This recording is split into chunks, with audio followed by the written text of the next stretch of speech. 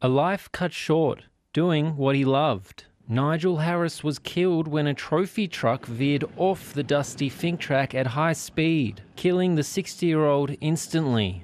An inquest into the Canberra man's death heard the amateur photographer was standing within metres of the track when he was hit. Counsel assisting the coroner, Jody Truman, told the court an independent assessment done before the race flagged major safety risks.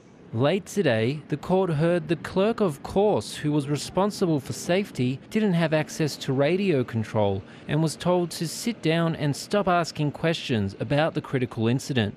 The inquest didn't hear from race organisers, who refused to give evidence as a separate WorkSafe investigation is carried out. I'm concerned, and I'm sure the family is concerned, that people directly involved in organising the event appear to be more interested in protecting themselves than protecting others, Coroner Elizabeth Armitage told the court.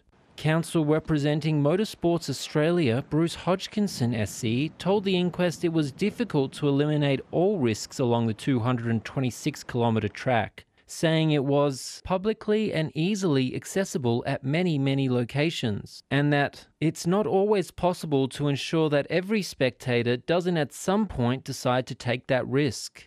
Nigel Harris's family made the 2,500-kilometre drive from Canberra to be in Alice Springs for the inquest into his death.